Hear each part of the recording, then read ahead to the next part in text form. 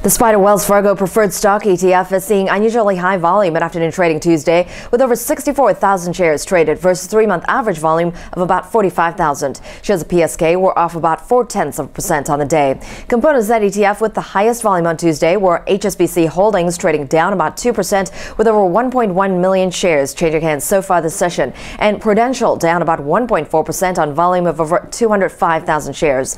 Berkley WRB.PRA Trust is the component faring the best Tuesday, higher by about 0.5% on the day. This is Sayoko Murase for PSK.com, taking you behind the ticker.